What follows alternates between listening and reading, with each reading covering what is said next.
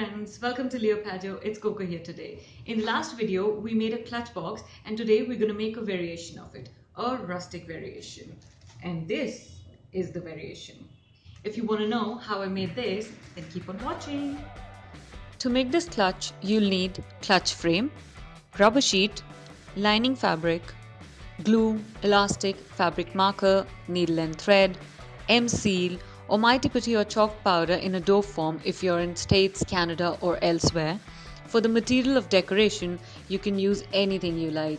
For example, beads, sequins, flowers, pearls, whatever. It's completely up to you depending upon what you want to create out of it. Register the markings on the box through clutch frame so you know till which point you have to apply the M-seal. Now line the inner part of the box with rubber sheet and lining fabric. I've kept the boxes ready. I've done a video on that before, so I'm going to link it here for you as well as in the info box.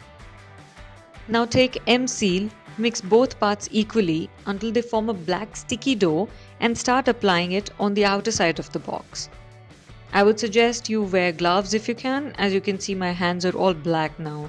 Although I feel I can't wear gloves while working, it seems like a hurdle to me. But please, at least you try wearing them and save your hands if you can. You see, you can make a variety of designs. Here are some examples. I'm going to use these. Let's start placing them on the box. Once you're happy with the positioning, press them onto the box and M-seal will make sure that they stick to it.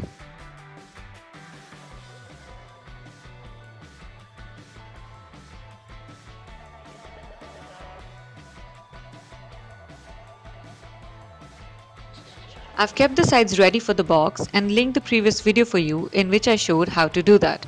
Now register the marks on the box through frame, glue the sides on the markings and paste elasticated sides to it. Insert the box into the metal frame, making sure the sides are inside and stuck properly. Now take the other box and glue the markings.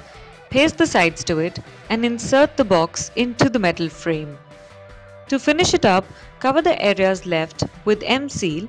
Later on, you can clean the metal frame with wet cloth. Last but not the least, attach the chain and voila, you're ready with the clutch. That wasn't very difficult, was it? I know, you'll be like, it's such a hassle to collect all the material, from where to get the clutch frames.